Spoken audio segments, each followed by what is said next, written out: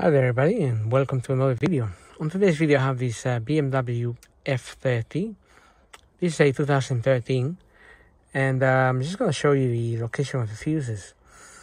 If you look at your manual here, it shows you there are some fuses in the engine compartment and also inside the boot. And then there is details of the fuse assignments are on a separate leaflet.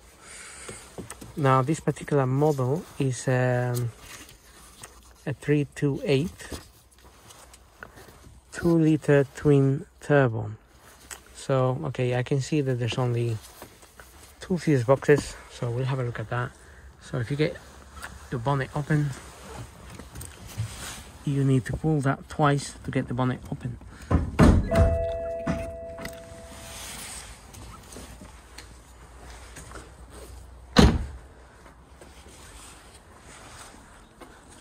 So once you pull that twice, you can just pull this up.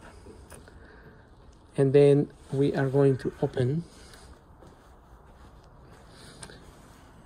this cover here, where we're going to find the fuses. So we just need to open this little plastic 10mm retainers. So with a 10mm, open these little 10mm, they're just little flaps, really, and unplug it from here, and then you can take this whole cover out. In there you will find the fuses. I already removed it, but you have to press these tabs to take it out, and that's where you have some fuses. You have some micro fuses there, little ones. These are a little bit bigger. So the list of fuses will be in the boot on the other fuse box. There will be a list there, and it will show you the diagram, and it will point you to the correct fuse.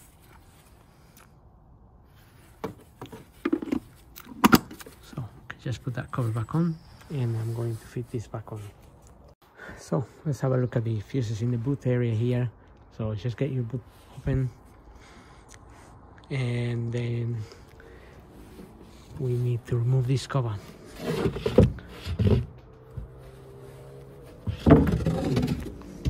Take that cover out, and that's where the fuses are. And you may notice that there is a little red key here, and that is for pulling fuses out. So you get it on the fuse and you pull it out. Not that I want to pull one out at the moment. Or the other side for the micro fuses. Right, and then you have this little card here. So this card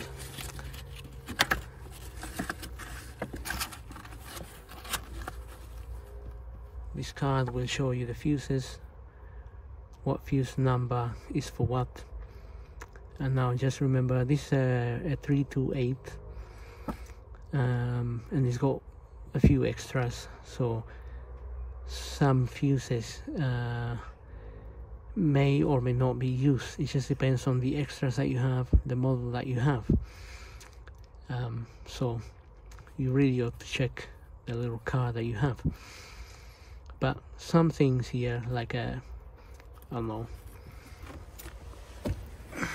something like an engine, it gives you quite a lot of fuses to check.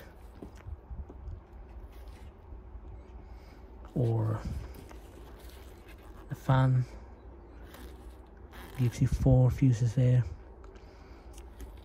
So you'll have to check multiple fuses for different things. Here tells you the amperage of the fuse number. And okay, so looking at this chart here, it shows you these are the fuses in the engine bay.